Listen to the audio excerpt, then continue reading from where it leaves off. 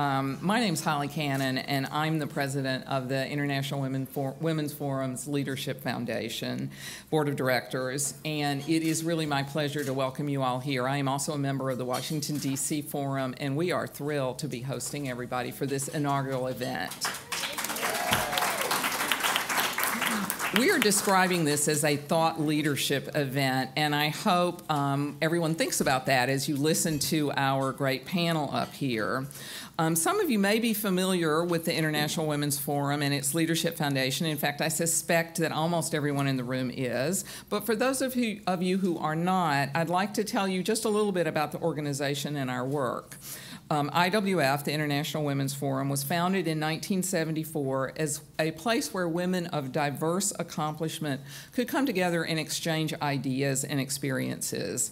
Today, we have 6,800 members at the top of their fields from 33 countries across 6 continents. So that is really quite an impressive organization. We have heads of state, we have C-level corporate executives, we have entrepreneurs, nonprofit leaders, scientists, artists, leaders of NGOs, leaders of the military, and our membership is a powerful network of women all across the globe that is really not like any other. 30 years ago, a group of our most thoughtful and prescient leaders, some of those we honor today, realized that IWF had the potential as well as the responsibility to create a mechanism to advance women's leadership through training, mentoring, networking, and advocacy. These women, many of whom are in this room, created the IWF Leadership Foundation and its Fellows Program. One of the hallmarks of IWF has always been that our members support each other and support this mission, and they're willing to travel to do so. And I am very happy to say that we have members from 8 countries across 5 continents here for this event.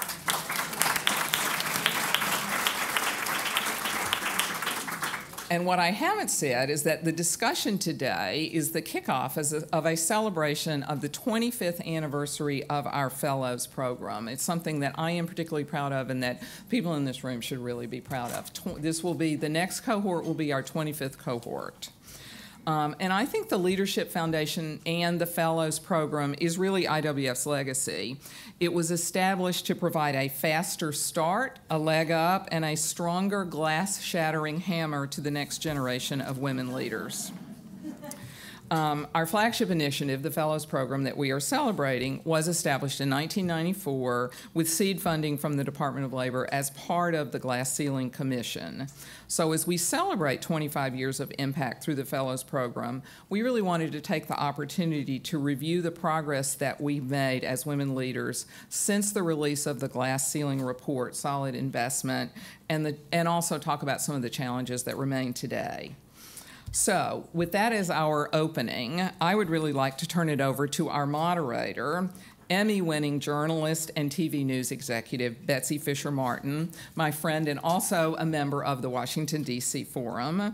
She's president of Fischer Martin Media, and she's going to begin our conversation and act as the moderator and introduce our panelists. So thank you very much, Betsy, for being here, and we look forward to our panel. Thank you.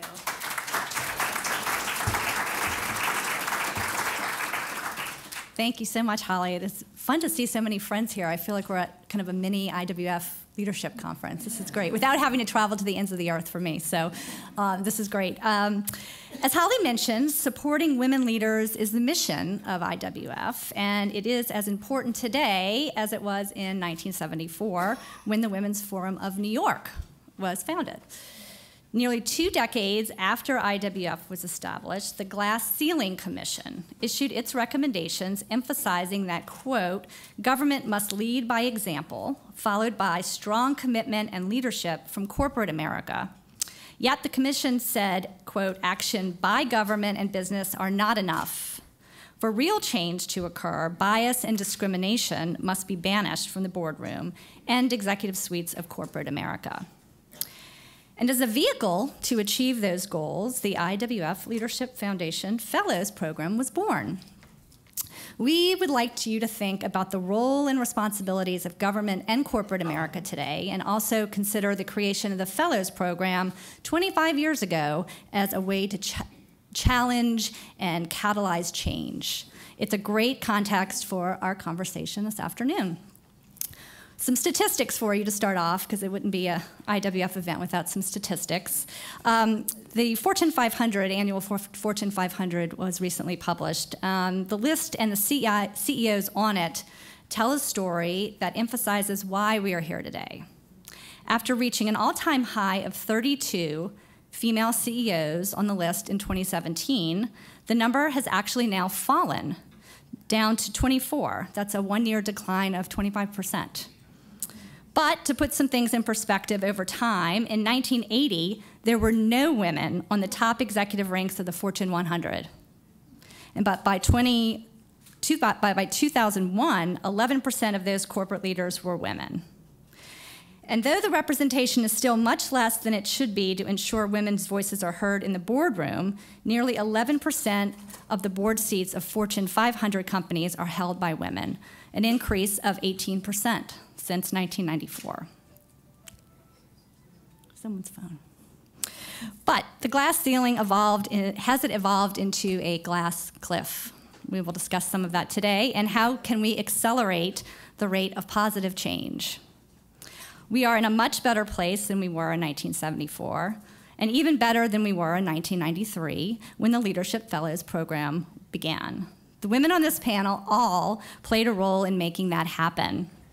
From government service to corporate board service, from executive suite to mentoring young women, the collective stories of these women will illustrate how we've made progress, and their advice, I know, will help us achieve even more equality in the future.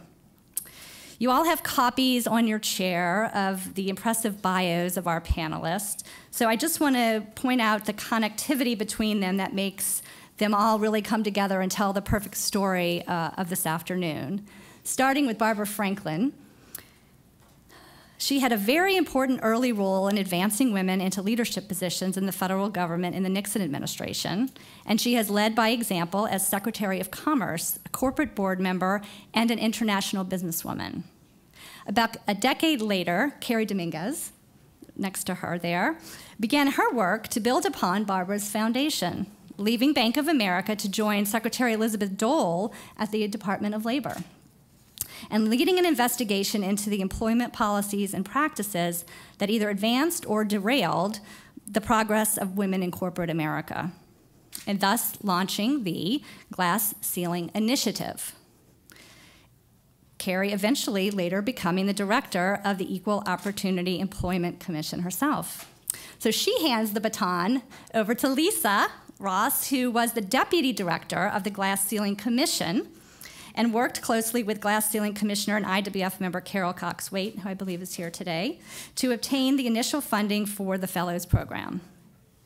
And Marty Wikstrom has spent her entire career in the private sector at the heights of retail management, and she also has the cutest shoes on in the room, I will say as well. Hiring and mentoring and supporting women. You could read her bio and see why. She was doing the private sector what must need to be done to make change. So with that, I want to start with Barbara, and I will come and join you. But Barbara, please tell us the story. You had a role in bringing women leaders into the executive branch of government when you worked for the Nixon administration. Please share the story of your work there and tell us about your short-lived, ironic first title, which was, and you all will love this, the Staff Assistant to the President for Executive Manpower. Tell us about that. Well, before I get to that, I really want to say how thrilled I am to be part of this 25-year celebration. The older I get, the more I think leadership really counts, and we need more women leaders. So hats off to the fellowship program. Well, to go back, turn the clock back to 1971, this is what she's talking about.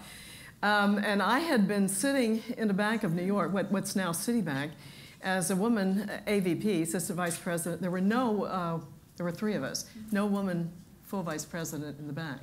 I get a call from the White House saying, the president wants to advance women in the federal government. Would you consider coming and creating this function and doing this? And my friends told me to forget it. That administration will do nothing for women. Don't go. Well, I decided that they really were serious, the president was, so I did go. But this title shows the insensitivity at the time. I got there and was put in front of the press after just a few weeks. And the women of the press were angry. Maybe some of you knew Helen Thomas and Fran Lewin and some of these people. And it was only the women that they put you in front of, too. Yes, in the Roosevelt room instead of the briefing room. Yeah. So they walk in and they're mad. Why are we different this way? And then the first question out of the box was just the one you asked. How can you recruit women when your title is staff assistant for executive manpower? And all I can tell you is there is no good answer to a question like that. And so things sort of went from bad to worse. But actually, the press that came out of it was not too bad. It was okay, and at least the message was sent that something was happening in this White House, and that was really the important piece.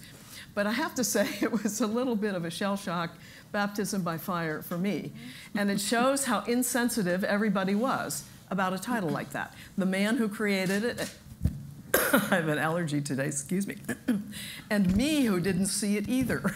Yeah. That was a problem. And so anyway. Change was slow. Excuse me. But you started at the time trying to initiate things slowly, and one thing that you tried to do was use on the correspondence Ms., the title Ms. for a woman. Yes, that was and happening. That didn't go over well either. Well, yes, I got a big one of my letters that had come back or something, circle around Ms. from Rosemary Woods, who was the president's secretary, saying, we are Miss or Mrs. here. We are not Ms. So that ended that. Nevertheless, though, I will say she did succeed in tripling the number of women hired to government positions during her tenure there. And you even got, in the President's State of the Union address in 1972, yes, inserted in there, and I just want to read this quote that he actually had in the State of the Union address. While every woman may not want a career outside the home, every woman should have the freedom to choose whatever career she wishes and an equal chance to pursue it. That's right. So what was the backstory there? Well, I knew Ray Price. She got it in there, though. Was writing this stuff for the president. And I mean, everybody bought off on this, though. It wasn't as though we were out here in some other country. And I really do believe that this president was ahead of his time on this, and it was totally unexpected for him.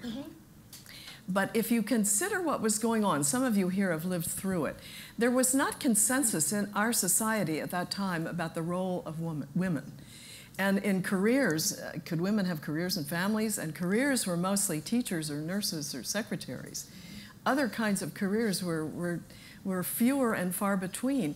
So the fact that here's a president who was thought to be conservative was going to advance women was a step ahead. And I really think that what that did at the end of the day was change the conversation around women's roles in our society. Now, not that he would have said he was trying to do that, but he was serious about advancing women. And it enabled some other things to happen. I mean, there are a bunch of laws that passed in those early 70s. The ERA being one, the Equal Employment Opportunity Act that gave the EEOC power to sue about discrimination in courts. Title IX. Title IX, one of the biggest things that really I think has happened for women. The anniversary of that signing, by the way, is tomorrow. So we should cheer for Title IX today. I mean, it's really. And the Equal Credit Opportunity Act was one of them, too. But I think all of this was of a piece because a president who was an unexpected one to do this made a visible effort to advance women. I do have to say this, not everybody thought this was a good idea.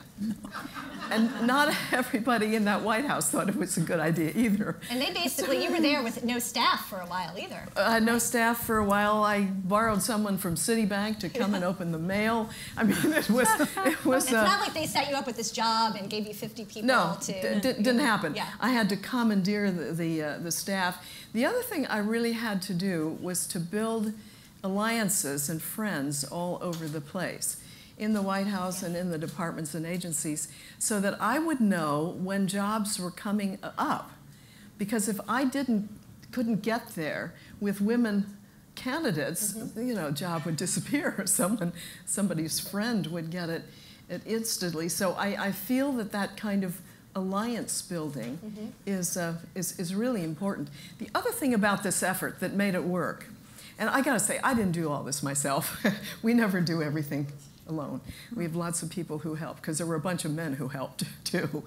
The president required the cabinet secretaries and agency heads to give him action plans about how they were going to advance women in their departments and agencies. And there was a date certain when those plans had to come back, and there was someone in each department who was designated to be the keeper of the flame, as it were. Now, part of what I was doing, of course, most of what I was doing was recruiting. And I was beating the bushes. I went all over the country looking for sources, looking for candidates, looking for whatever, 24/7. But I also had to monitor how the departments and agencies were doing with respect to their plans. And there were goals. This is another key thing about this. There were goals. And there was a monitoring of how we were doing in terms of the goals. The first year goal from the president, I'm sorry, I keep coughing, and I apologize. Yeah, I have water. I just was to double the number of women in the policy-making jobs. We managed to triple that in a year, and I think, triple it in the first year. I think the really important thing about that, though, is that a majority, I think I'm correct in saying, of the women appointed were in jobs that women had never held before, breaking through, breaking barriers. And those women were successful. If you remember, some of them, Dixie Lee Ray, who was Atomic Energy Commission, became the governor of the state of Washington later, Marina Whitman, Council of Economic Advisors. There were just a slew of them like that. So it really is started the breaking of that It started to break, yes. Yeah. And once you bust through it, then it's not so hard the next time. Yeah. The other thing that happened was at the middle level, and well, it was then GS 13 to 15. I'm not sure what it is today. But there were 1,000 women who were advanced in that category during this time, and the federal government shrunk for, I think, was shrinking like 5%. I could be wrong on the percent, but there was a shrinkage of the government. And those jobs, many of them, were non-traditional for women also, like narcotics agents or tugboat captains. Oh, and the first women generals and admirals came at this time, too. Yeah. So there were just a lot of things that broke through. Yeah. And as I look back on it, the barriers have pretty much stayed down. We still don't have enough women leaders in the Congress or in elective office, but I think the executive branch has continued to move forward. And the CIA was one I never thought we'd crack. Right. And that now has happened. So, okay, there's still a few more, but I'm pleased with where we've come. But it was, how would I characterize it? I'm proud of having done it. It was a character building experience. The other thing that we talked about ahead of time, I never tried to be confrontational with any of these people who really thought this was not such a great idea and what were you doing. Some women's groups, so I used humor as much as I could. And besides that, I grew up as the principal's daughter, which meant being nice to everybody. So I had to be nice to everybody in that role, too. Several women's groups wanted to give a bust of Susan B. Anthony to the White House. And we said, oh, that's wonderful. And so they got her copied, the one that's in the crypt of the Capitol, who is marble. This one came in bronze or something. She's really severe looking if she's bronze. Anyway, she showed up, and we had to wait to get a time to present this to the White House. And while we were waiting, she resided in the closet of my office in the 3rd floor of the old EOB. And in the dead of night, sometimes, she would steal out of there and land in the office of someone who had said or done something detrimental to women. So when Margaret told me the story earlier, I said, was she in Kathy Cannon's office a lot of the time? And I said, I'm not going to name names, but you can she wouldn't go there. probably guess. So then I just had to go and pick her up in the morning, bring her back, and put her in the closet. And then she was presented. She stood on a pedestal at the entrance of the East Wing for, I think, this would have been 1973, I think about 20 years. I don't know where she is now. I'd really like to find her. Again, she's probably in the basement of the White House. But it was Maybe someone can tweet that out and we'll find her or something. But it was a statement that I think was an important statement to make at the time. So fast forwarding from there, and Cari, you're at Bank of America, and what year were you there? I think, yeah. So, well, first of all, this is a perfect segue. Yeah. And I do have to say, talk about manpower. My first corporate board was on the board of Manpower Group. And I said to the CEO, it's going to ruin my reputation. I mean, I can't go.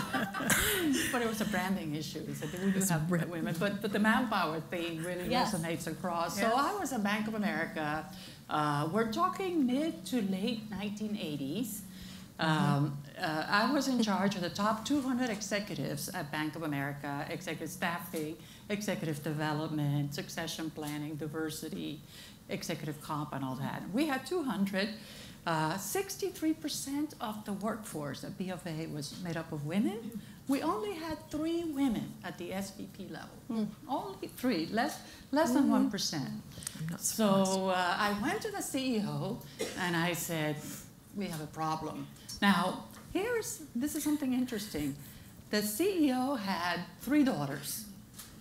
Nixon had 2 daughters. So the key thing is to talk to CEOs with daughters, because it really does help a lot to try to. And he was paying all kinds of money to put his daughters through college and all that. So I want to make sure that they had an opportunity. So back in 1986, there was an article that came out in the Wall Street Journal entitled "The Corporate Woman," and in that's where the glass ceiling term became coined. It was a picture of women climbing up this ladder and then looking through, bumping against this invisible ceiling, and then on the other side of the ceiling, there were men. And so it talks about the organizational, the cultural issues affecting women. So I had that information. The women at Bank of America kept calling me and said, what are we going to do about this? 63% of us, and we don't seem to be able to get to the top. We keep bumping against these barriers. So armed with the glass ceiling, I went to the CEO and I said, we really should do an investigation and just find out what is the culture, what's helping women, what's hindering women from advancement. So I launched a major research, major interviews of the women. I remember one woman saying, you know, when I joined Bank of America with an MBA from Stanford, I thought I could be God. I thought that the world was open to me. Now I'm lucky if I can get the VP title. I mean, there was a lot of disappointment back then. But we did. We completed the report, presented it to the CEO and the management committee, and the recommendations were accepted. And so it was right there. I mean, timing is everything. It was right there when I got a call from Elizabeth Dahl's office, and they said, we're looking for somebody that's got both private sector and public sector experience, and we'd like to, for you to consider coming to join our team. So I come from San Francisco, interview with her, and she says to me, well, what would you do if you were to join my administration? And I said, you know, I just finished this glass ceiling initiative at Bank of America, and if it's happening there, as progressive as they are, it's got to be happening all over. So I would love to do some public policy making that will really cover all sectors, all areas of employment. And see, she jumped up from her couch, and she pressed the intercom, and in walked her former Solicitor of Labor, and she said, Bob, Cari has just accepted.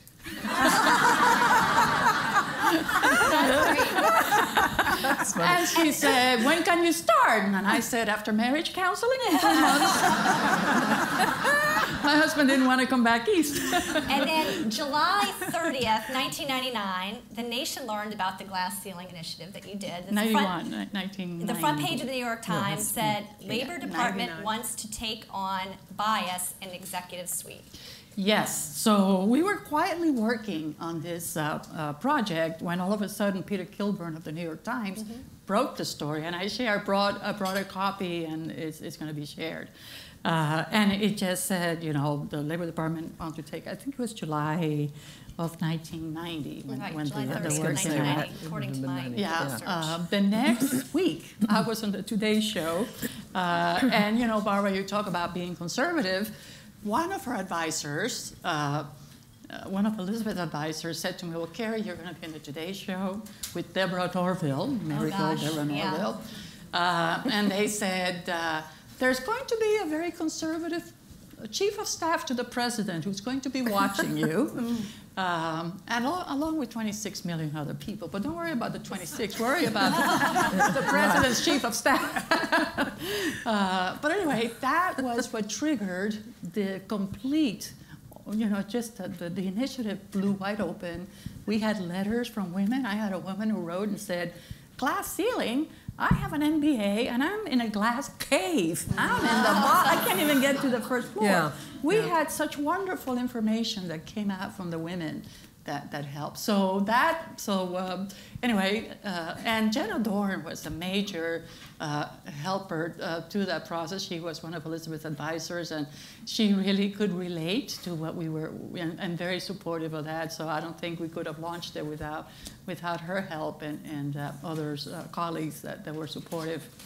But anyway, to make a long story short, this is a report that was published in July or August of 91. Elizabeth left the beginning of 91, and then this became published. And then Bob Dole, who was the Senate Republican leader, says, this is great information. Let's enact legislation for a glass ceiling commission. And it was his work that became included in the Civil Rights Act of 1991, which George Herbert Walker Bush signed in November of 91. And that established the Glass Ceiling Commission. So passing the baton right along here. Lisa was the deputy director of the Glass Ceiling Commission, and she was also instrumental in obtaining the funding, as we mentioned earlier, for the IWF Fellow Program. So tell us about your role, Lisa, and a little bit about how the Fellows Program came out of that. Well, I think the thing that strikes me about this conversation so far is the power and beauty of women, and when and how we support each other. And when I think about your story, Barbara, I've shared with many of you that my mother was a low-ranking person in the federal government, and I now realize that because of your work, she was able to escalate in the 70s and 80s and become the highest-ranking woman of color at HEW at that time. So I thank you for that. And then, Cari, I think about the work that you've talked about. And the initiative, and I remember seeing this report, and this was early in my career, and I was with the administration. I was working for Bob Reich, and I met this really interesting, fascinating woman named Stephanie Swirsky, who's here in the audience, and she was a career DOL person, and she said, I'm working on this really interesting initiative with Renee Redwood, who was the commissioner of the Federal Glass Ceiling Commission, and in your extra time, you should help out. And it is because of Stephanie that I got to know Renee and began to work on this report. and was smart enough, because my mother told me, to ask for a title. There you go. I don't know if Stephanie remembers this, but because, you know, the role of mentoring. And my mother said, don't do it unless you get a title. And Renee was already the director, and I was like, what about a deputy director? And they said, sure. And I worked very, very hard on that. And I see Lynn here and Carol here. And the work that that commission did is groundbreaking. It all started here, but it came to life. And I think it was groundbreaking for a number of reasons. It was bipartisan. Yes. And this was a time where we valued different points of view. You were afraid to make a move unless you had engaged the opinion of everyone, because there was a recognition that you can't do anything for anyone unless you are informed by everyone. And we had different points of view, and we listened to those different points of view. And we looked at the role not only of how women would advance, but it's called minorities. I don't use that term. It's emerging majorities or people of color. And so it was the first time we started to couple those things. And the results are, the results of the report were terrific. The outcomes are not amazing. I look at these numbers and they're disappointing to me. And we have really, quite frankly, worked too hard, and we will have to work harder for the numbers to be better than they are. You know, 1995, my son was a baby. He's getting married in 2 weeks. The experience and those numbers need to be better. And I think as we continue to work together, as we continue to honor our past and look towards our future, which is out here in this room, I think that's when we can make significant difference. But that's why it was successful, because it represented the opinions of a lot of people. It was like this room, which strikes me. It was, well, it's not very gender diverse, but it was relatively gender diverse. But it was racially diverse. It was geographically diverse. There were different points of view. There were different political persuasions. There were different industries, different sectors represented. It is literally like this room, and why I think your organization is so incredibly successful, because it brings in a lot of different points of view and makes recommendations that are resonant. So the Fellows Program. Yeah. Absolutely. One of the most significant things that I think that we learned is, and we talked about success metrics. And we now know that if this concept, if you can see it, you can be it. Yeah. So women have to see women like us in positions if that's what they want to do. You need a network of support. What you were able to do, Barbara, without that network of support is remarkable. I don't know what I would do without what I call my Wakanda. My group of sisters and brothers of all hues, who have helped me to break through glass ceilings. And so, and then the third concept is of putting women in a position where they can learn from each other, they can support each other in a cohesive manner, which is the Fellows Program. Yeah. So Yes. Edelman is a participant in the Fellows Program, and we also are a supporter of the organization. And we did the other thing that the commission report talked about, the recommendations, and that is to put your money where your values are. So as an organization, we value the ascension and the leadership of women. As an organization, we value the ascension and leadership of people of color, people who think differently, of people who believe different things. And so in doing that, we participate in the Fellows Program, and we also are a pro bono sponsor of this incredible organization. And I think the beauty of the Fellows Program is what I called my colleague who is participating now, and I expected it to be a 5-minute conversation. I had to, we had to end it at 45. And I think the most telling thing about it is when I first got here, someone said to me, maybe you will be in the Fellows Program. And having grown up in this space, I was like, I'm good. I mean, I've done that stuff. And my colleague said, you haven't done anything like this. She said, this Fellows Program is absolutely amazing. And I think one of you asked me, why does it work? It works because it is sector generic. So there's no competition. You're not afraid to be yourself or to tell trade secrets because you're not competing with each other. It works because people are from all over, and so you're learning and teaching at the same time. It works because you get business from it. I mean, that's a reality of it. It's the other thing we learned from Glass Ceiling Commission. It's about business. It's business outcomes. And so I think the concept that was conceived with the Glass Ceiling Commission is brought to life in the most realistic and the most tangible and, quite frankly, the most beautiful way through this Fellows Program, because it is advancing these issues and it is creating a future where these numbers will be different than they are now. And Marty, you started your career on the sales floor at Nordstrom and ended up running one of the most iconic stores in the world, Harrods in London. Tell us about your experience, and also just in terms of retail always having been a good place for women, but then not at the very top. Right. Talk a little bit about your Well, first of all, I experience. have to say we come full circle, because when I moved to Washington, D.C., I'd run the biggest business unit for Nordstrom in Southern California, and I came to the smallest because we had a single store. And the proposition was, we need you to transfer the culture so we can open the East Coast. And Barbara was on the Nordstrom board at the time, and so was Ann McLaughlin. And Barbara came and found me, and she said, "You've got to join this organization." I said, "I'm not really a joiner. I'm really busy, and I also have, a 2.5-year-old."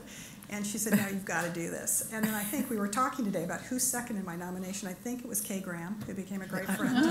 And she said, "No, you got to join this organization." So, I mean, when these two women tell you got to do something, you got to do it. And I've been forever grateful for that opportunity. So thank you very much. It was an accident. I said, really in those days, even coming out of university, you'd say, I'll scrub the baseboards with a toothbrush if you'll give me a shot.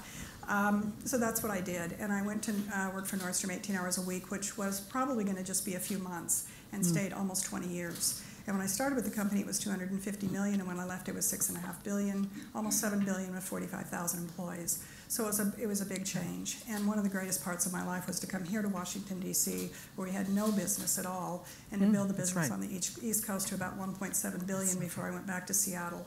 So it was a very interesting time, but I was quite gender blind, because I was trying to hire the best people. And we were also moving people, because in our culture we like to promote from within. And so we were moving people across the nation.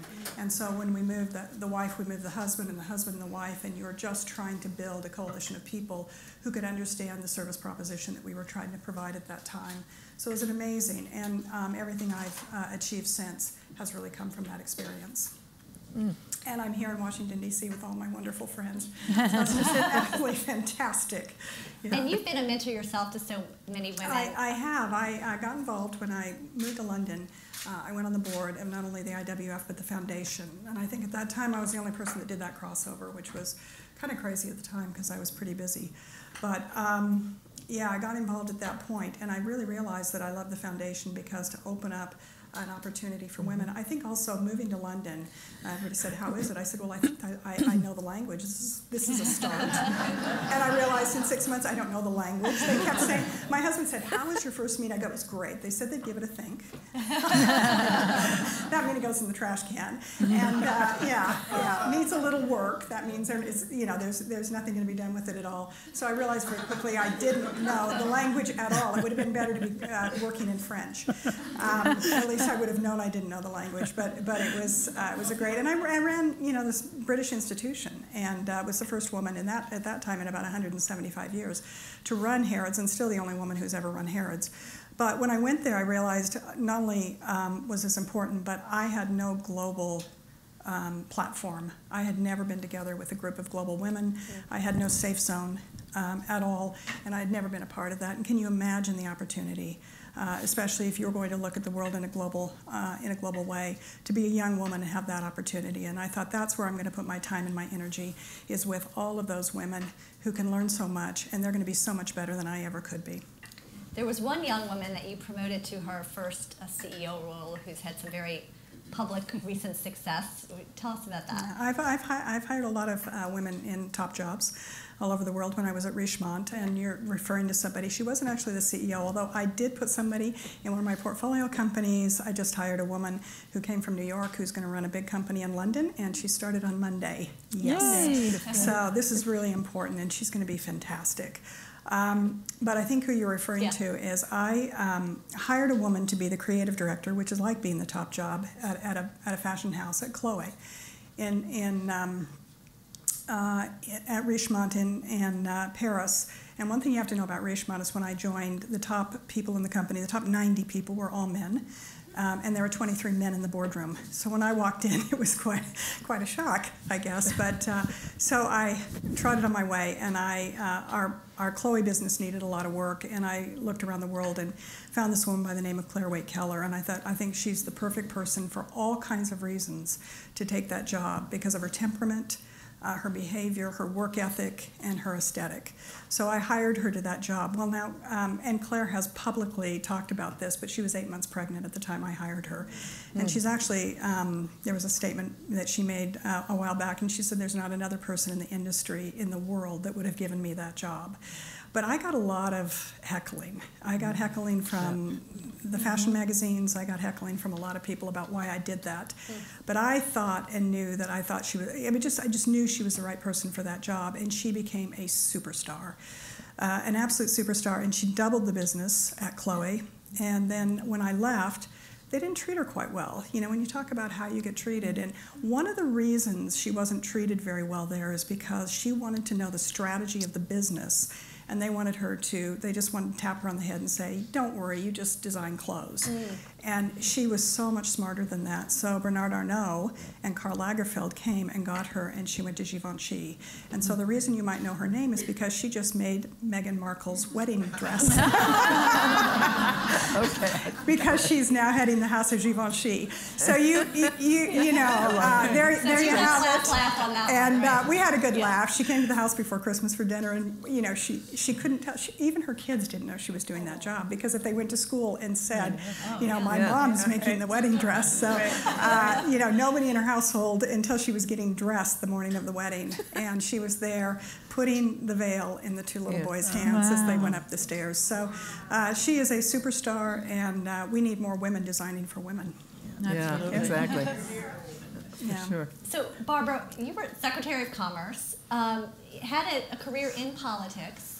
Talk a little bit about women in politics and why it's important, especially now, I think, too, to have their voice. Well, it just is. Yeah. I really think that decision making, I don't care where it is, it could be boardroom decision making, is better. It's stronger, it's more inclusive, it's just saner if you have women around that table, or wherever it is, whether it's on the Hill or a boardroom table. And not just one. I mean, I was the only woman on really 7 large company boards of directors in the 80s before I became Commerce Secretary. Being the only one is a tough duty, so I'm glad some of this has changed, but it's still not where it needs to be. But I just really believe women bring some different experiences and skills and mindsets and culture. I mean, there's something about the way our brains work that is even different. We get more intuitive input into whatever is going on here, and we need to use it. That's why we need more women. And someone said it here. We need to keep working. We need to keep pushing where there are these gaps, and whether it's in elective office where there's definitely a gap, whether it's CEOs, boardrooms, wherever it is, we need to keep pushing from the outside. But I think from those where we are inside of an organization, we really need to keep pushing too. Meaning supporting other women, mentoring other women, whatever it takes. It's just got to be right there at the top of our list. Cari, you've used the term invisible barriers. Talk a little bit about the barriers then and the barriers that still exist today. Well, the barriers have gotten a little bit more subtle than they were back in the 1980s, 1990s, but they're still there. They're, you know, they're attitudinal barriers. Yep. They're cultural barriers, you know, an organizational culture. What is it? What are the behaviors that it rewards? There's some effort. You know, you set the tone at the top, and depending on the leadership in those corporations, some of these barriers could be overcome. So maybe the barrier, maybe the ceiling is a little thinner than it was back in the 1980s and 90s and even 2000. But you know, we have placement issues. The women would get placed in the staff jobs. The men would get placed in the line jobs. And the positions that would lead to the top would be the line jobs. Yeah. We had lack of visibility and exposure. Women wouldn't have access to rotational assignments, to corporate presentations, those types of things. So I think that's improved quite a bit. But we still, you know, right now with the family leave and the kinds of, how do you balance? I think so has that glass cliff then replaced the ceiling? I think the cliff, well, I'm not sure how we're defining the cliff here, but a lot of the women, a lot of the women are given these wonderful jobs when the company is going down. That is true. And so they say, you know, how farther down can it go? Let's get a woman in here. And you know who's a perfect example of that? Ann Mulcahy. When Ann Mulcahy became CEO of Xerox, that company was going way, way under. And they figured, well, let's give it to her and let's see, you know. Of course. And then if it doesn't work, we'll blame her, you know. Well, Mary Barra at GM was sitting on top of a real mess, and there were those who were out to get her. She's risen above it. She's done it. Right. An amazing job. So you either have to either have to do it or whatever, but you're quite right about that. Yeah. The other, you know, it was interesting whenever I would meet with CEOs in the course of the investigations, they would come up to me, well, we don't have a glass ceiling. And then you would look at the demographics and they'd say, well, what do women want? You know, what is it that women want? Remember that Mel Gibson movie, What Women Want? Well, we don't have to be electrocuted by a hairdryer to know what women want. I mean, we know what women want. They want equal opportunity, equal access to rise above and as high as their talents and abilities are. And equal pay. Yeah, so you say these things and they make a lot of sense. But then the implementation, we had a lot of what we call the meddling middle, the people in the middles of the corporations. Just don't, because people at the top think, oh, everything is happening, I tell them to do this, it happens. It doesn't always happen because you've got... It's the middle where everything gets stuck. Absolutely. It is. Yep. Lisa, you work with a lot of young women in the public relations business. What advice do you give them starting out in their careers? I think I repeat the advice that someone gave me early on, and that was to know your power and to use it for good. I think a lot of us underestimate ourselves. We're afraid to ask. We are uncomfortable. You talk about being the only one. Everything that you all have talked about is 5 times amplified for women of color. 5 times amplified for women of color. So the number of times that I am and have been the only woman of color in a room, the only person of color in a room, the only woman in a room. It's been a while, but the only young person in a room. But we all have had that experience of being the only one. And what I tell young women in our industry is filled with women, but it is led by men. And your colleague, Marjorie Krause at APCO, was a part of her own glass ceiling breaking, not only for what she did, but when she hired me as the managing director for APCO Worldwide in DC, where I was the first woman of color to lead a major office. And so she broke her ceiling, and then she allowed other people to break the ceiling. So, you know, I don't know if you all saw, I kind of looked at it as my Bible. This article is in the Times maybe 3 months ago that was an interview with women who were almost CEOs. I don't know how many of you saw it, but it was like women who were like right there, and either they took themselves out or they were taken out. And they talked about the things that prevented them from ascending, and it wasn't so much pipeline, it was the soft skills. It was the people in the middle who were not responsive to them. It was navigating family. I don't know that I could run my office now. I don't know that I could be the president of Edelman now. I can do it now, but I probably couldn't have done it 5 years ago. My children were, 10 years ago, my children needed too much from me. I was caring for my mother, so part of it is timing. But men often don't have to make those decisions. They just do it. These women talked about being afraid of, they called it tooting their own horn. I talk about explaining who you are. You're not tooting your own horn when you're talking about what you bring to the table and how you can advance something. But a lot of times we're uncomfortable with that. I was raised with 3 older brothers and some seriously aggressive parents, so I never had that problem. And I knew that I had to. I knew that I had to, and I was never uncomfortable, but I think many times we are. Yeah. So I tell these young women, but I also tell these young men, because it has to be both. Know your power, use it for good, and every time you are helped, know that you are responsible for helping someone else. That's great. That's true. Marty, what's your advice? Oh, for young people? Yeah.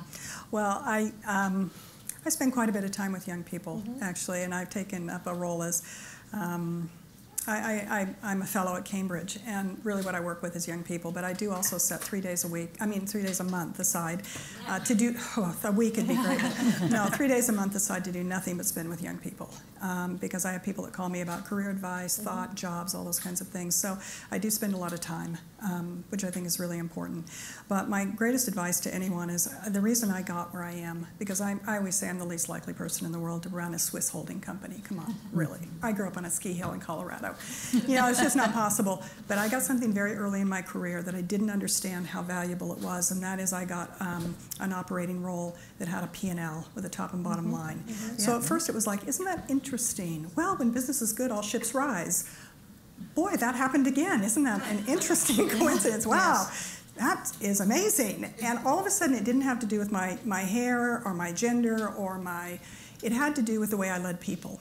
And it had to do with having people come around me and we could figure out a way to make a success. So that is really what I tell people. If you have a chance, it's not that I don't respect HR, PR, any of those roles, but if you have a chance to get into a line job, and what I tell women is do not be afraid. So many women are afraid. I said, if I have a person, 2 absolutely dead equal candidates, and it's a man and a woman, the man will tell me all the reasons why he's totally qualified, and the woman will say, I'm very good at all these things, and this is where I think I have deficits for this job. Right. And I just said last week in a class of like 400 students, don't do that anymore. Stop it. Right. Just stop it. I said, you know what? Fear is a really great motivator. I said, I've been afraid. I've been terrified half my life. So I said, jump in. Jump in and go. You may surprise yourself. And I said, what is the absolute worst thing that could happen? You'd fail. That would be the worst thing that could happen. And maybe your failure would have nothing to do with your performance. Maybe it's just a coincidence in the world today. So that would be the advice I give, is go for it. But when you turn in results, sooner or later people cannot ignore it. And you open it up, and once you open it up, you can open it for all kinds of women behind you. And that was really the greatest recommendation from the Federal Glass Ceiling Commission was it's good for business. Right. It's good for business. And people listen to that. And people, it's what matters. Yeah. It's what matters. All of us, you are only successful if you know how to handle money. You know how to handle your own money, and you know how to handle your organization's money, and you know how to make money. Yeah. I mean, that's the other thing we get really confused about. At the end of the day, it is about making money for your organization and for yourself. Yeah. And everybody, even people in PR, have to do that. By the way, people in PR people have me to out of trouble. Yes, right. But I mean, that's what everybody has to do that. And I think when you put women in positions where you have to be comfortable with math. You have to be comfortable with saying no. You have to be comfortable with saying yes. But you have to understand at the end of the day, it is about business and profitability. And I think when you get that, then you do okay. And nobody says no to green. Nobody says no to that.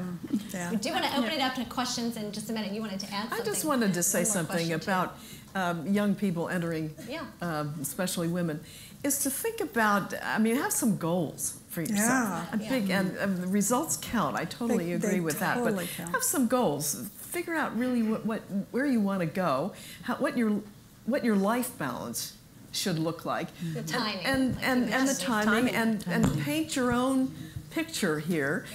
This was what equality that we were all involved in way back was all about. Don't be bound by stereotypes, but create your own path and do it your own way. And that's what I would tell them. But think about it.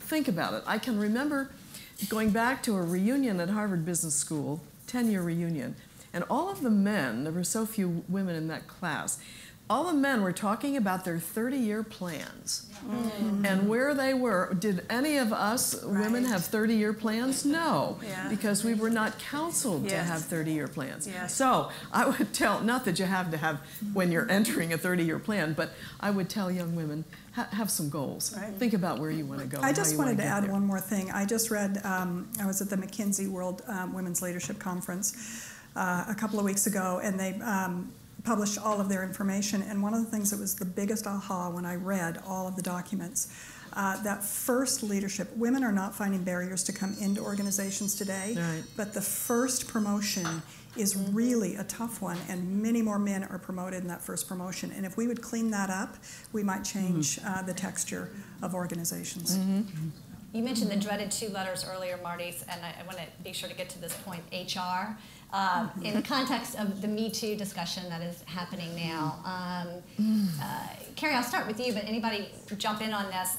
How has the landscape changed in the context of Me Too? Well, I think, I think this is different from the other kinds of women's movements that we've had, because it has become so, it's picked up a lot of traction, and I think it's gotten to the point where there really is no turning back. I think it's going to be ever present.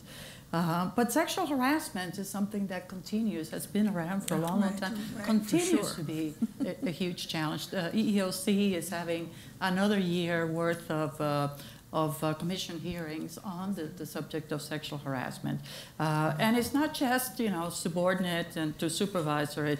It could be co-workers, it could be contractors harassing. So it's really gotten a lot more complex and complicated. And I think women need to know, is that unwelcome and unwanted, then you have to, like to your point, you have to step up and say, I don't appreciate that. That is something that is not acceptable behavior. But women need to do it, and now you can do it and be listened to. Back in the days when I was chased around a few desks, there was nobody to tell. And nobody caught me either. I know. Who would believe us? Well, no, there was no. My point is serious. There was no recourse. Precisely. That's the way it was, right? They'd probably say, because you're so beautiful. What can we do? And think it's a compliment. Think of the compliment. Yeah, thank you. Yeah. Thank you, Carol. All right, I think we can open it up for some questions now. We have some microphones, I believe. I think we'll start up here. And just wait for the microphone. And if you would introduce yourself, that would be great. The microphone is coming along here. There we go. Yeah, thank you. There you go. Thank you. I have a comment rather than question, and it plays off of something Barbara said about identifying where the openings were. I think we have fallen into a trap of measuring the wrong thing. We measure how many more women we have in a position than we did last year. What we need to look at is how many opportunities we had to fill jobs and how many of them were filled with women or people of color. We aren't going to fire people to change the profile of a company. But when we have an opportunity to change things, like Barbara, find those places and put the right people in them, and then you'll see things really change. Just measuring the number of people in jobs over years is meaningless. Focus on the opportunities to change and what we do with that. That's a good point. Good point. Over here in the blue. Do we have two microphones or just one? Okay. Go ahead. You have one. Super. Go ahead. And then we'll go over here. Thanks for this panel, for all your leadership. So I am sure women have some improvement, but still a long way to go. And we have a EEOC, we have women facing, we have peace movement, and we have a Me Too movement. But the problem, if you compare EEOC movement, if you compare the complaint filed with EEOC after more than half a century, still go nowhere. You see, it's all because of improper processing of complaint, and they last for decades after decades. Even if you won and the double trip to the Supreme Court, that's really unusual. This procedure error is obviously, but we have Me Too movement, and Me Too now is very interesting though. What they say is now, even just touch, not even rape or by something else, or violence, that just touch the hand or the back is in trouble. Maybe if you say that this morning, in the afternoon, in the evening, the men will be resigned or fired. So I just wonder, this leadership group, would you be able to come in to the administration or to the corporate media and tell them what we have to do to make a real change? Because it is by merit, but EEOC cannot do anything, but Me Too, without anything violence or violation of the law, but can go somewhere. Something is interesting that we got to pursue. Mm-hmm. Anyone want to take that? Yeah, well, there's clearly a lot of support outside of the federal government, although the federal government does have a role to play, and they have played it. But at the Davos conference, a lot of the women and the men were saying, we're confused, we don't know what sexual harassment is. How do I know if I compliment someone? Right. And someone said, just follow the 3 C's. If the action is, whether it's clueless, creepy, or criminal. What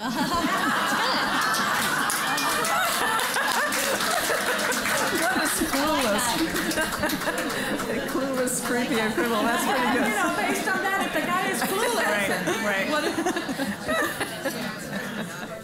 Yeah, can you introduce yourself? Yes, hi. My name is Donna Miller, and I'm the CEO of Purse Power. We're working to help women use their massive purchasing power to drive positive change. Mm-hmm. All right. The question I have for you is, how do we get women to support women? We're going to give people a mechanism for knowing which companies are owned or led by women. Yes. How do we get women to buy from them?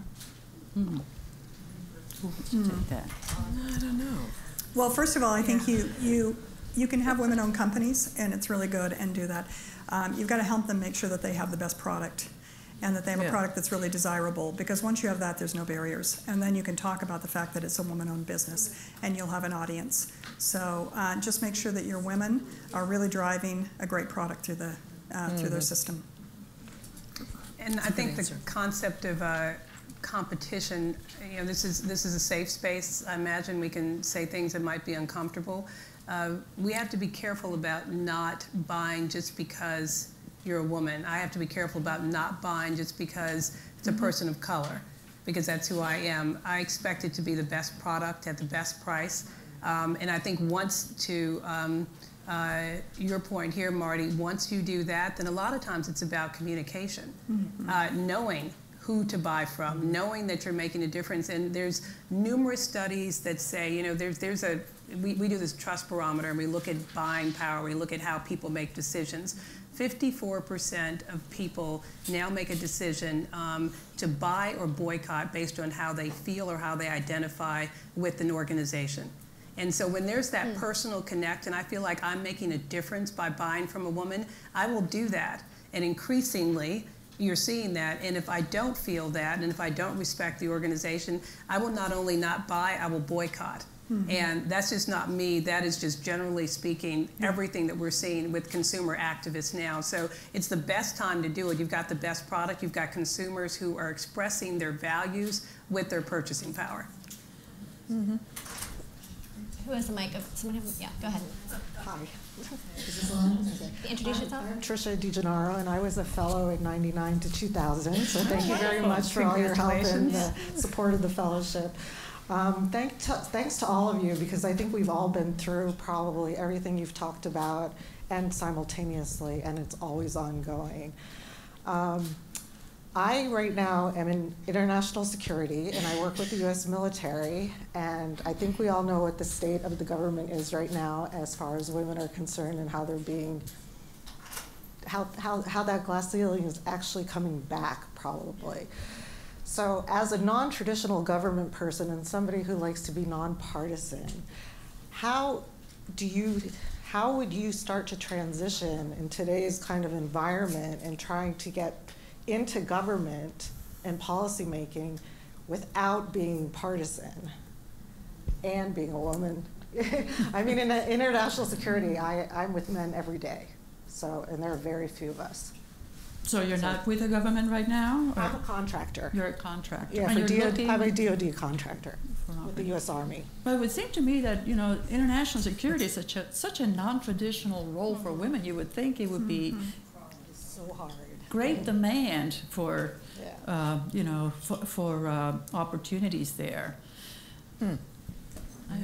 It's really hard because it's a man's world, and I mean, I don't think I sit in rooms all too often where I'm often the only woman and the only civilian. So, do you have sponsors? Someone that? Well, this is part of the problem, because a lot of women won't sponsor. Excuse me, you're not the only one with the allergies. A lot of women won't sponsor women in international security because there are very few women, first of all, and then women who are moved forward. So, just something. Hi, everybody. I'm Liana Levitin from Atlanta, Georgia. We just celebrated 30 years of the formation of the IWF. And I also have had the privilege, and I say this because I know so many of you that are here today, and we wouldn't be here if we didn't believe in IWF and the foundation, so we need to give more money to the foundation. But I wanted to say one thing, that the influence, at least in my position as CEO of DeKalb County or other places, elected executive of a county that had 6,000 employees, I appreciate what you've said, but so many of you have helped with bottom lines. Marty Wikstrom at Nordstrom's, they didn't have one in Georgia. And we had a meeting, and I said, Marty, you need to come to our area. She was looking at Fulton County. And I said, no, you're going to come to DeKalb. And that is still one of its best stores. And Leanne and I did that together. We did it together. And see, I think that that's the point, that no one ever does anything by themselves. That's true. It takes cooperation and working. Now, when I first got elected as a lowly county commissioner, the first woman in this county that the Ku Klux Klan, and here as an immigrant woman, I was elected. Zoning, as most of you know, is very important. My first zoning hearing, the attorney gets up and talks about this wonderful project and says, gentlemen, I need your support. I said, and you don't need mine. That got around, and that never happened again. So I want to say, Edelman worked with CDC, am I correct with that? And with Bernie Marcus and all those. And it's all exactly what you said, the bottom line. Whether it's in government, whether it's in private lives, or, as Marty has said, making a success of business. I got my inspiration from a Democratic woman, and she always had the saying, never give a boy a man's job, give it to a woman. Can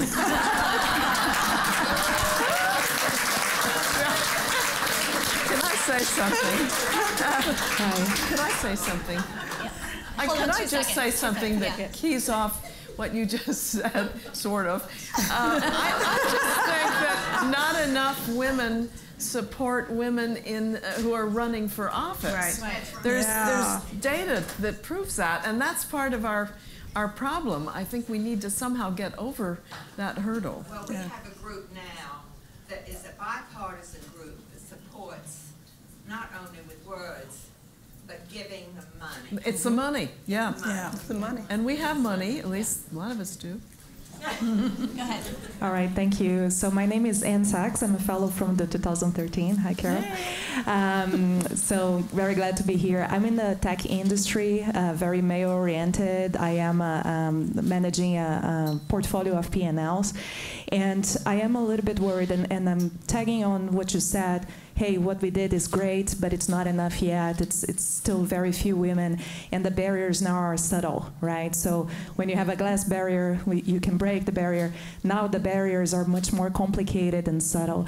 And even connecting that to the Me Too, if you guys saw on the news today, the Intel CEO just got down because he had a relationship with an employee. So what I'm seeing or thinking is that the barriers are going to be kind of like, okay, you have two candidates and you're actually going to get the man because you don't want to get in trouble, right? Because you don't want to, maybe be seen one of the 3 C's that you maybe clueless, maybe the person is clueless and then doesn't want to put himself in a risk for that. So what can we do collectively to try to help with that issue of understanding what are the next barriers and how we can break them? Thank you. I think I think we as women and we just who might be different from straight white men have to be extraordinary in everything that we do, and it's not fair, but you have to just be extraordinary. And so if you have to choose between 2 candidates, and you're afraid, and I don't buy I don't understand sexual harassment. I just don't buy it. What don't you understand? I mean, seriously, what don't you understand? And so, and unfortunately, we talk about bottom line, it has become a significant moneymaker for me and my firm. The volume of organizations that we are advising on Me Too. And it's kind of icky money. It's kind of icky money, but it's, it is what it is. But I think, what did you say, don't take it? No, that's not going to happen. I do. Well, you said green talk. I do. Right? Well, because we also, by taking it, are teaching. Yeah. So, yes, of course we're being paid for, but we also are teaching another generation of leaders about how to lead in a reasonable manner. To your question, I think you just have to be extraordinary, and I think all of us have to, it's all bottom line driven, and you've got a candidate that you have to choose between. If the person believes that you can basically make more money for them, be more profitable for them, be more productive for them, and you're not chosen, you don't want to work there.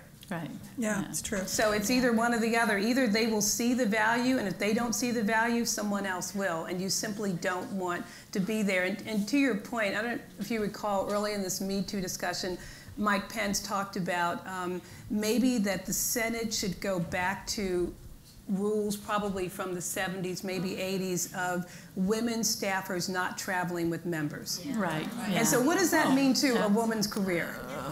It tanks it. Yeah. It tanks it. And so all of you are in positions of power. All of you have resources. Again, use your resources, use your voice to push back against that, because that takes us so far back. But there is something that we can do about it. I just don't buy that we can't do something about it. I actually think you can change anything. I think you can too, and I think you have to be pretty brave. I took a guy out that was I think he was a serial predator, and he was a CEO in a group, and I took him out, and I was not popular. And people said, she's trying to change the culture. I said, look, there's millions of women out there. You do not need to date a woman in your firm, and this needs to go to risk management. And we need, you're making money and corporations are losing money because this is a risk management. The very simple thing to say is stay away from the women in your company, treat them with respect, they'll treat you with respect, and that's the end of it. Yeah. I love you. Sorry. Go ahead. I love the phrase, I took him out.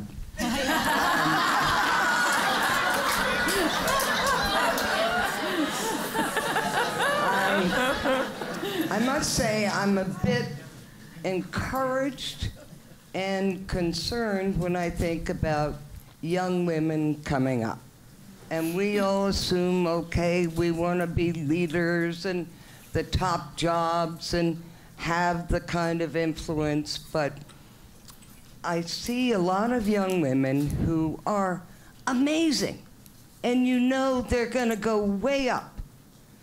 But a lot of other young women who aren't interested. Yeah, they want something that they enjoy doing, whether they become a top position in the company or in whatever endeavor they're doing. That life balance is maybe very different than ours was or is, but there are differences in terms of the younger women culture and what they're aspiring to, and I'm not sure that we're A, addressing it, or B, whether we should be addressing it in terms of, oh no, you want to be leaders. So it's just a whole concern I have, and whether we can address it in some intelligent way with amazing women who just don't want to get through the glass ceiling. And that's okay. And that's okay. That was what equality was really all about. Chart your own path. Exactly. Everybody doesn't have to be the same. Yeah, right. Choices, exactly. Right. Yeah. I had a great friend the other day that said, Marty, why do you care if women get to the top of public companies? Why is that an issue with you? And she said, they're dropping out because they want to become entrepreneurs, and that's important. And I said, okay, and I really respect that, and quite frankly, I respect what women want to do. But if we only have 5% women in CEO jobs, the power of corporations today is so massive, and the amount of money that's being spent around the world and the consolidation of companies.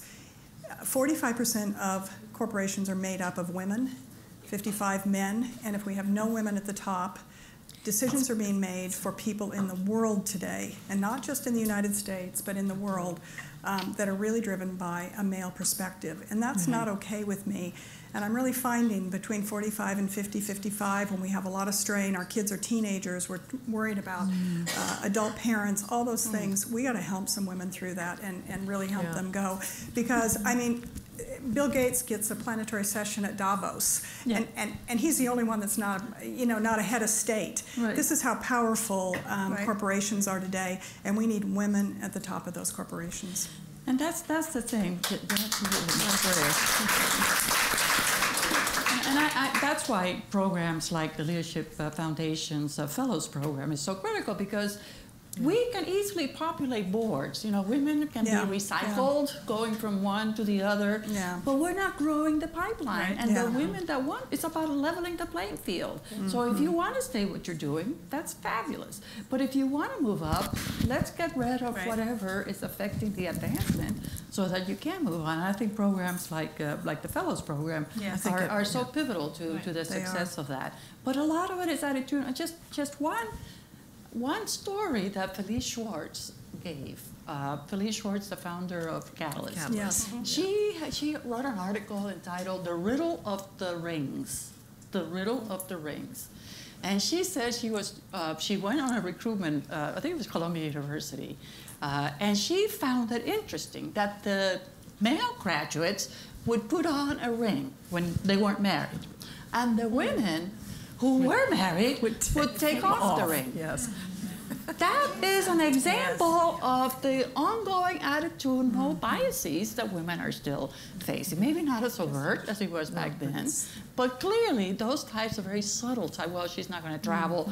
My wife would be upset if I promote her and then she travels with me. There's all kinds of things that go into the decision-making process that are going to be so critical. So those subtle issues are still there. But I think that what we're talking about is let's level the playing field and let people rise as far as I. Well, and those of us who are on boards, I mean, how many times have somebody alluded to this, have I seen a woman get right up here and there's some men up here who are in competition for the top job, and somehow they kill her off. Yeah. I think those of us who are on boards have got to do more to mentor, to protect, so that they don't always kill them off. Yeah. I mean, I could count. I'm very frustrated by that whole Barbara, situation. you're absolutely right. We need strength in the boardroom, and we need strength and character in the boardroom. And build the pipeline. To do that, not just to sit there and be one of the women on the board, but to look out for the women who are trying to get up there. Yeah. Karen. Go ahead, Cari. Hi.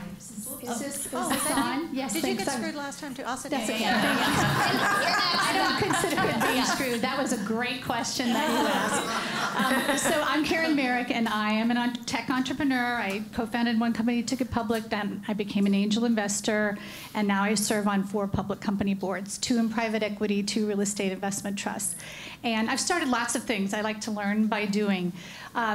Lisa, I'm really interested in something that you said. You said that probably 5 or maybe more, 10 years ago, you may not have been able to be in the leadership role that you are in now. And so I'd like for us to talk a little bit more about that, how we support women through the process, how maybe we need better, more enlightened leadership for the companies that we have, because I think this is part of the reason why more younger women don't want to go up, because they can't figure out that way through. And I do believe that among women there is some discrimination against women who throttle back.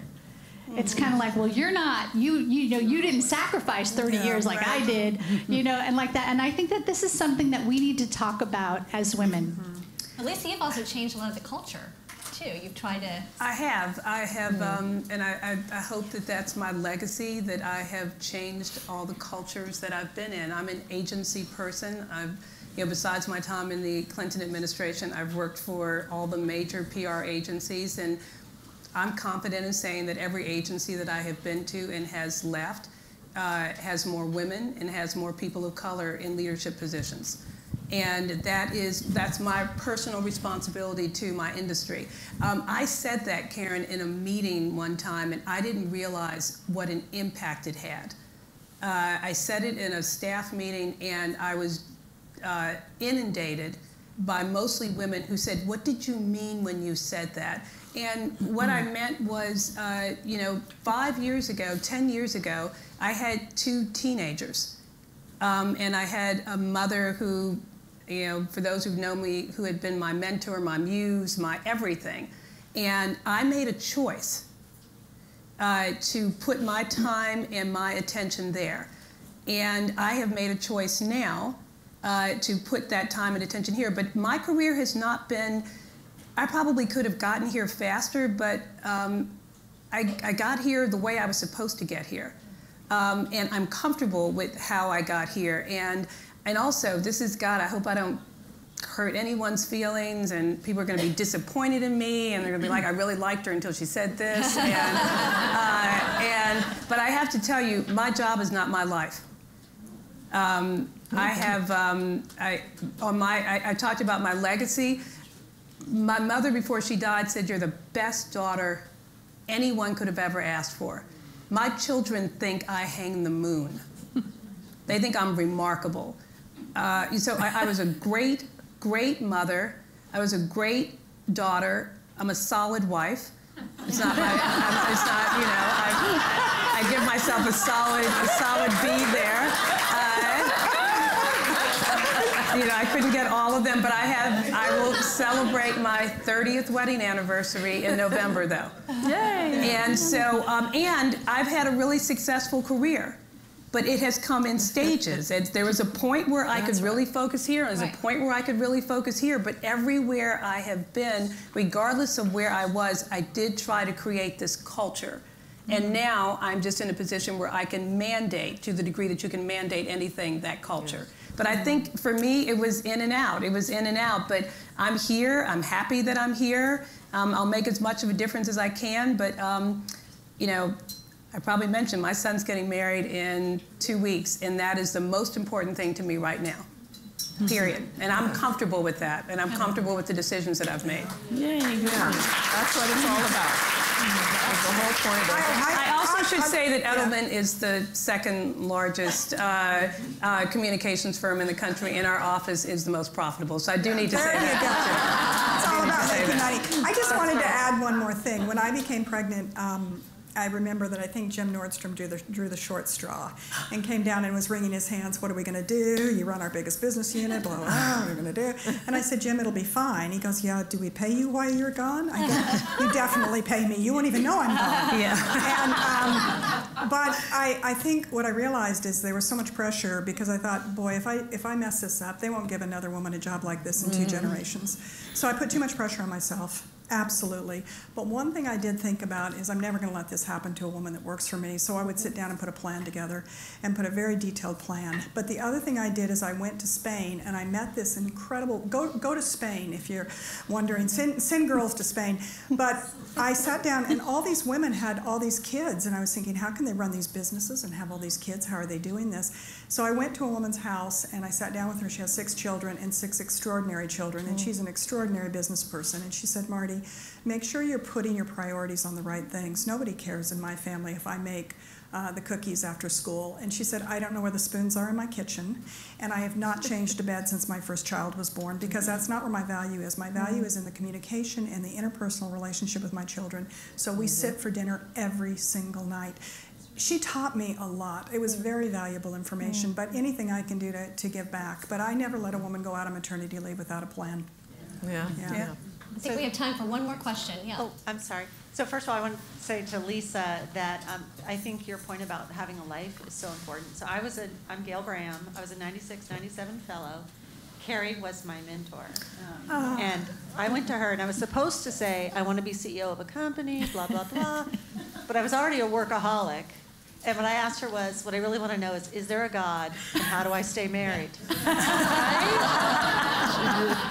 I knew how to be a workaholic. That part was easy. But I wanted to speak for just a second about backlash, about the Me Too movement. I'm a total, of course, feminist, and I believe in everything that we're trying to do to bring women's voices forward. But I have 2 sons who are great, and I have beaten them to be complete feminists themselves. But one of my sons is at Goldman Sachs. And he has talked to me about what he sees in the backlash. And he said, Mom, there are guys that believe there's a patriarchy, not just Steve Bannon. He was only at Goldman Sachs for a moment, by the way. But he said, he goes, fundamentally what the guys think is there is a patriarchy that's natural and somehow ordained. And that when they do nice things for women, they're deserved little chits in heaven. It's like they were sharing their toys. And when the women complain, they're like, oh, those ungrateful bitches. And I said, really? Even today?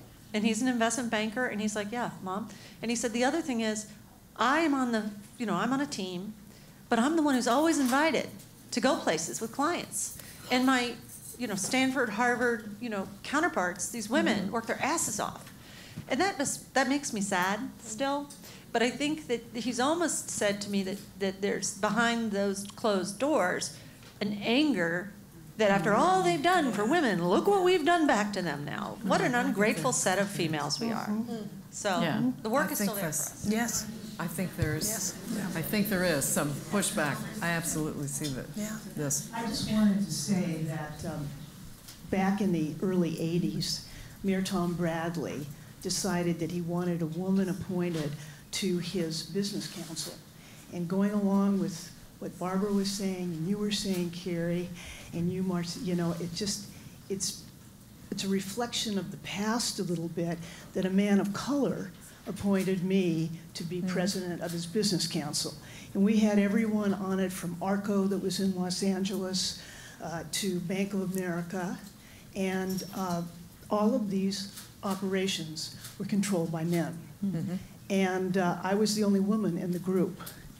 And so one day, a woman by the name of Karen Tumulty called me.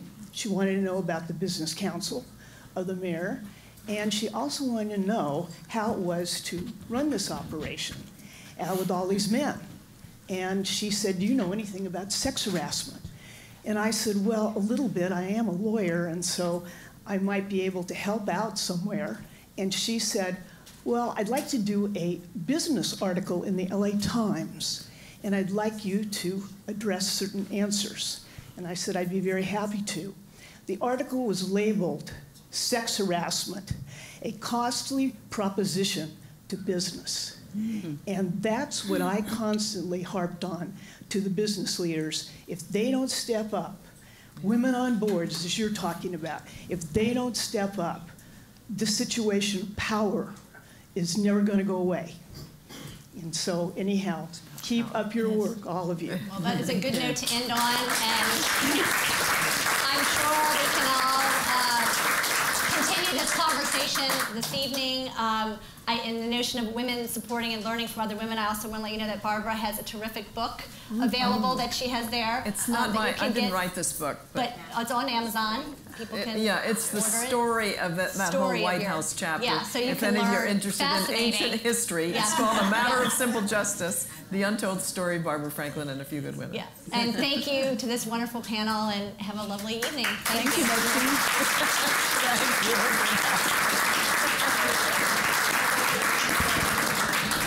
Wow, you are good. That was great. Thank you, guys. Thank you.